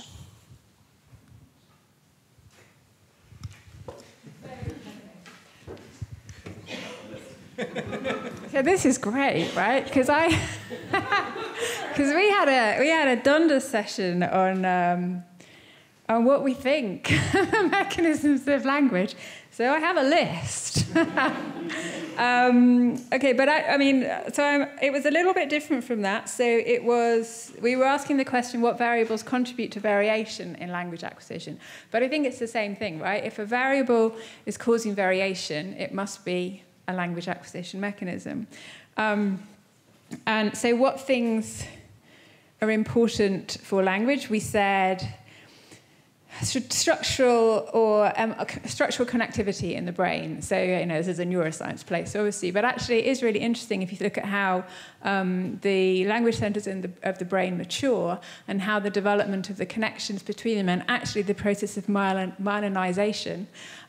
This is something that occurs earlier in maturation in some areas of the brain, say in the auditory cortex, than in some of the say in Broca's area, for example. And so this is something that, so the speed with which the brain can build and build connections between neurons, build those synaptic connections, could actually have an effect. We also, actually, interestingly, this fact about personality, right, seems to actually affect language learning. So Gert Westerman and his colleagues have an interesting study that shows that shy children don't learn as well in word learning, experimental tasks, which is completely bizarre, but that might affect it. But that's, again, a domain general thing. Statistical learning ability we've talked about. Categorization ability. So this is the ability to build abstract categories, like, say, actually dog is an abstract category because the word dog refers to all of the dogs in the world and cartoon dogs and Scooby-Doo, as well as, massive dogs and small dogs. So you're actually describing a category. So this process of categorization is probably domain general. So labeling a category is language, but categorization itself is domain general. We debated the role of socio-cognitive abilities. So, and basically that's your central thesis, that it's our intention reading, our ability to communicate that matters. Auditory perception matters. We also debated the role of executive function, right? What role does executive function play in language? Executive function is sort of conscious processes, so how well you pay attention or how well you can inhibit one response and move to another response. And that you wouldn't think that has very much to do with language, which is effortless and automatic. But actually processing a sentence is effortful. And in order to learn, you have to process a sentence. So maybe executive function is one of the mechanisms that matters. Musical ability, so prosody, maybe how well that you can sort of pick up on the prosody of speech, that might help. These are all domain general mechanisms. And the reason for that is that, although I sit on the fence, I actually don't think there's a huge lot of evidence for language-specific mechanisms, because the ones that we've investigated have tended to be things like language-specific knowledge. So as far as I'm aware, very few people have said, here's a language-specific mechanism that's actually a mechanism. Most people, when they've talked about what is language-specific, have talked about rules like subjacency, or principle A, or principle B, or structure dependency. And I'm not convinced that those are innate. I think that they probably do emerge out of conceptual cognitive capacities. So I think there's lots and lots of domain general mechanisms. I think that, as I said before, what differs from us and the animals is kind of abstract and complex thought that we can create. Maybe if you have a category for a language-specific mequism, I would love to hear it, because I don't rule them out. I just haven't found one I believe in yet. Yeah, this is quite a nice statement. The way I think about this, so I play the guitar, and I sometimes think about what aspects of my cognition are guitar-specific. So from the perspective of a cognitive scientist, maybe I would find my chording system and my soloing system, and I've got the specific strumming mechanisms and the specific fingering mechanisms. But from a broader perspective, right, that seems kind of laughable. On the other hand, I don't deny that the practice that I've put in has created some pretty specific representational content around the guitar fingerboard and musical theory and harmony and so forth. So there are representations that are built up by deliberative practice in this particular kind of case. There are also abilities that are certainly more well developed, my articulation with my right hand or my finger movements with my left hand. And I think language in many ways isn't that different. It's a deeply skilled expertise that's bent to a critically important adaptive task. And as such, there's expertise and representation that are built up using a holistic set of systems or mechanisms. So in many ways, I think, even though the domain-specific, domain general is meant to be an inclusive labeling of mechanisms, it's actually one that reflects a presupposition that there is such a thing as kind of domain specificity, as opposed to having systems that are engaged adaptively in different tasks and that build up kind of repertoires and expertise in particular tasks. So I tend to agree that there are many different general mechanisms that are leveraged to build expertise and representations that are then language specific in the sense that I don't typically use my strumming hand for anything else. I can't think of anything that I really would use that particular fine articulation for. That doesn't mean that I couldn't have. It means that I didn't, and there was no adaptive function that would cause me to bring that expertise to the fore.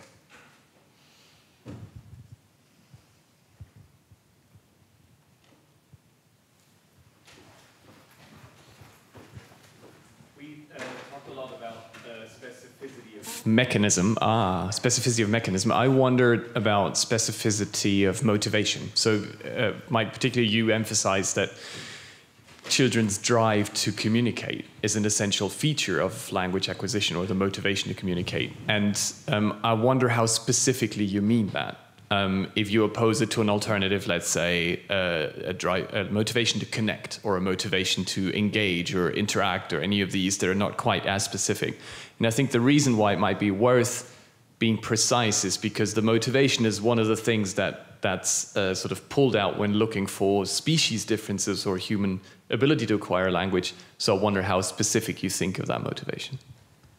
Yeah, I think that Manuel has already very reasonably called me out on the need for a spectrum here.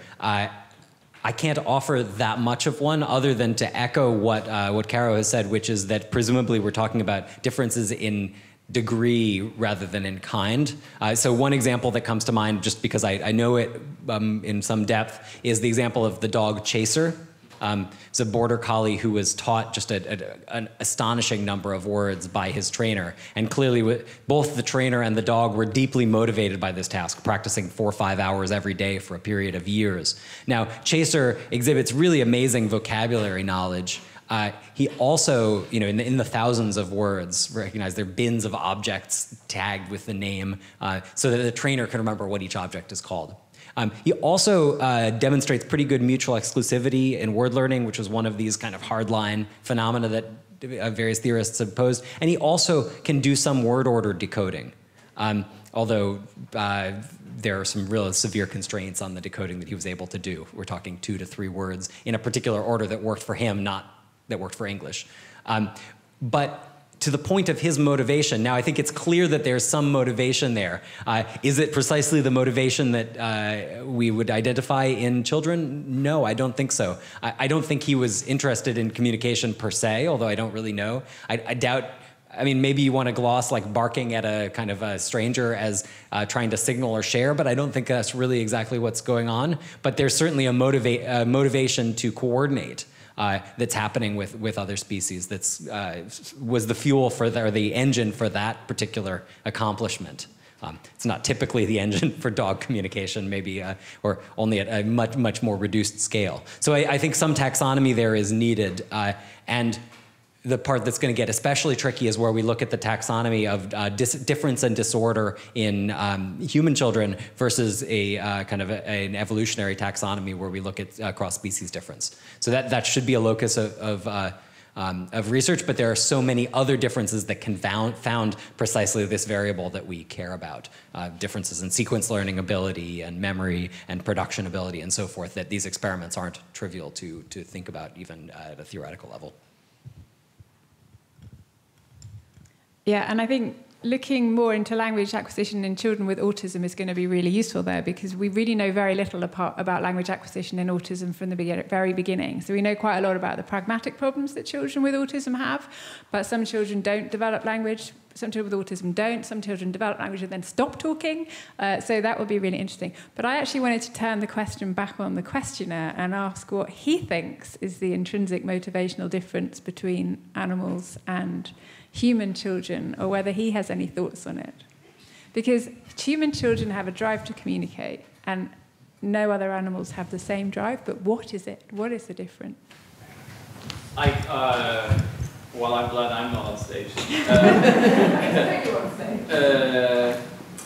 I think that what children bring to this is not the motivation to communicate. I don't think it's anywhere that specific.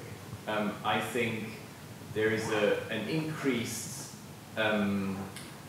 motivation and sensitivity to establish social contact of some sort and to engage in social interaction. But I don't think to satisfy that motivation it needs to be communication specifically. I think it can be satisfied in other ways. That doesn't mean that it might not have the same knock-on consequences, right? So engaging in communication brings about the kind of satisfaction for that motivation, but I think it is probably more general than that. It does develop, right? Because we know that at least, I can't remember what age it is, but at least by 18 months or 2 years of age, if you respond to children just by smiling and giggling and engaging in social interaction, when they're really trying to communicate something like look behind you at the exciting toy, they get really frustrated. So at some point, children are using social interaction to communicate rather than just being satisfied with it as social interaction. Surely if they intend to communicate, they'd be frustrated if that intention isn't successful. And it's also possible that their motivation is changing content. I was thinking of sort of very early origins. Yeah.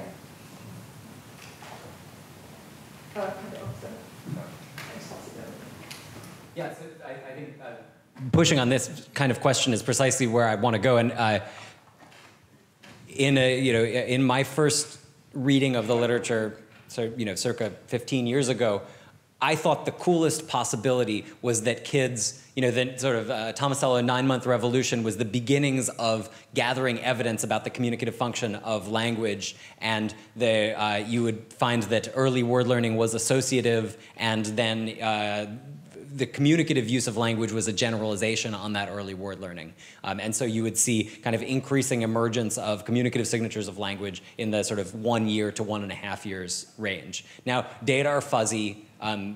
Baby science is really hard, but I don't think my version of that, at least the timeline, is tenable anymore. At best, the discovery of communicative principles needs to be way earlier in infancy to be according with most of our evidence right now. So a couple of pieces of evidence that really shape my thinking about this. One are these Voulimanos type experiments that I alluded to, but that are really pretty compelling. So you have somebody who's kind of trapped behind a barrier and is trying to get something, and then so they go for a particular object, then they leave for a second. Now we have two objects, the one they wanted and another foil that's been pre-exposed in another way, and a new person comes on the scene, and the reacher is reaching, the interlocutor doesn't know which one they want, and then a variety of things, communicative gestures do work, words do work, but coughs and other non-communicative gestures, fists, weird kind of gestures don't work to signal to the interlocutor in the baby's eyes that the initial communicator wants the object. So there's a recognition then in comprehension that language is being used to transfer information. And the earliest of these experiments, and a simplified version of that, is between 6 and 9 months. So that's out there. There's kind of categorization findings out there that suggest that using words orients kids to the number of objects they are. If they're different words, they're different objects. Around 9 to 10 months, you get arguably even earlier categorization being different when words are used. 6 to 9 months, there's one 3-month paper even. So there are a lot of pieces of data that to me suggest that if there is early abstraction happening, it's happening very early. They're really learning about what communication is way earlier than I would have thought it was possible. So one way that I think about this is via a framework that Noah Goodman, Tomer Ullman, and others have called the blessing of abstraction. Blessing of abstraction refers to the idea in some computational models that you can be bad at all of the specifics of some particular task, yet learn the general structural regularity that underlies it. That is, you might not know any particular words, but you get that words in general are used to communicate.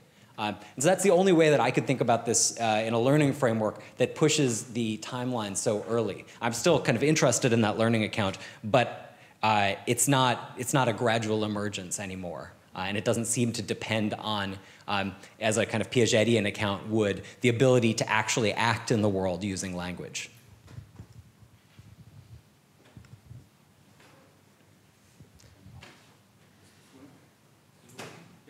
I've got a very general question, because there was so much agreement today, and this worries me some.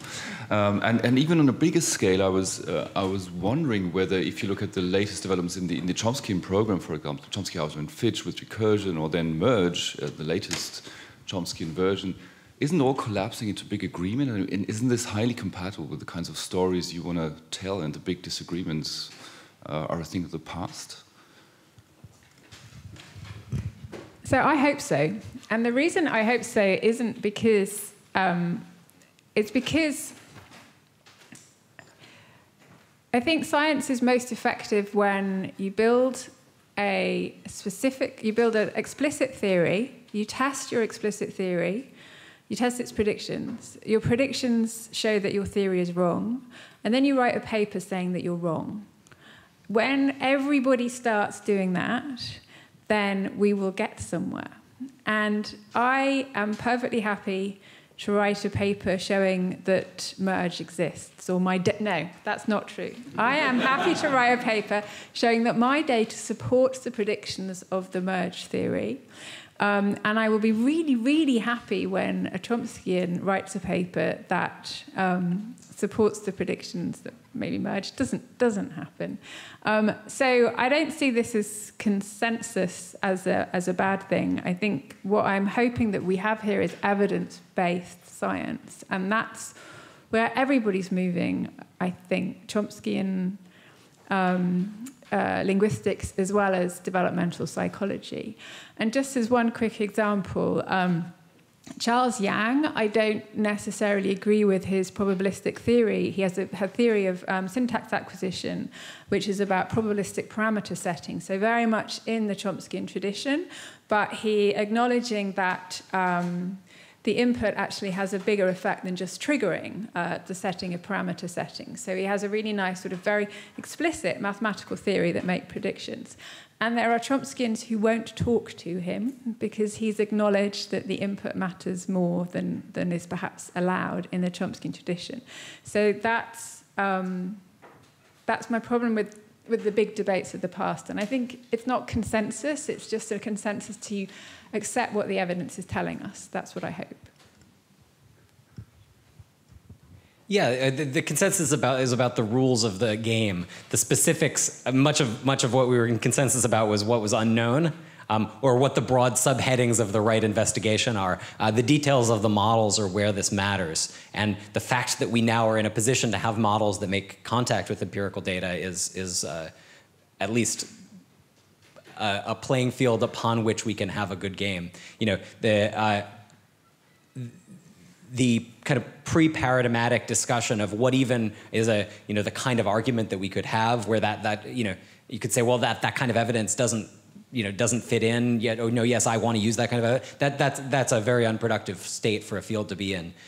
Now, the kind of disagreement that I think we do reasonably have and that's inspiring me to go think about new evidence is about kind of the specific mappings between particular experimental results and the theoretical entities they're supposed to expose, like this, our thematic roles more like a statistical learning experiment or a rule learning experiment. That's a neat research question that can be operationalized, that can be brought to bear on some of the computational literature. So that's, I don't think that's, there's no rah-rah, we're done here. It's more, okay, now we know what to do, more or less. Now, what are the models going to be that emerge? That's still, for me, a very open question.